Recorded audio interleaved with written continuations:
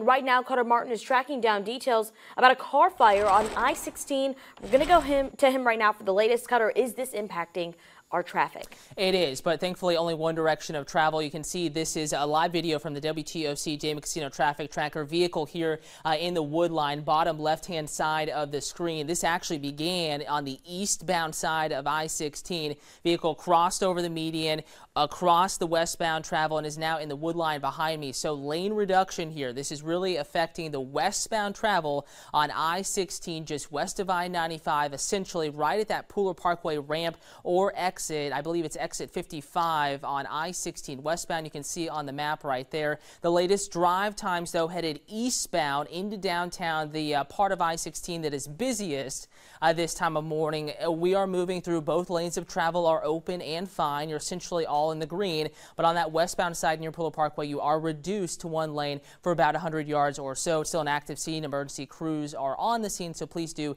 practice extra safety and vigilance in that area this morning. Weather-wise, completely different forecast. Do want to talk about traffic this morning. Nothing major going on. 1680 eastbound into downtown, moving near posted speed limits. 21 southbound, no issues right now. And 95 through Hardeeville into Port Wentworth Garden City vicinity, and on the west side, southwest side, right now everyone is moving at posted speed limits. The big three drive times for you: 21 95 to 516 at 9 minutes, 80 95 to West Bay 10 minutes, and 16 at the moment 95 to 516. That'll take you 6 minutes. Fine. Disabled vehicle there on 16 westbound at the exit to Georgia 67. Not really delaying you though. And then 16 at 95 beginning to slow down just a little bit. And I do want to take a live look outside from our WTOC Chatham Parkway Franklin Chevrolet Skycam. That's a Dean Forest overpass. You can see folks really filing in to downtown right now. So we're starting to see some of those delays,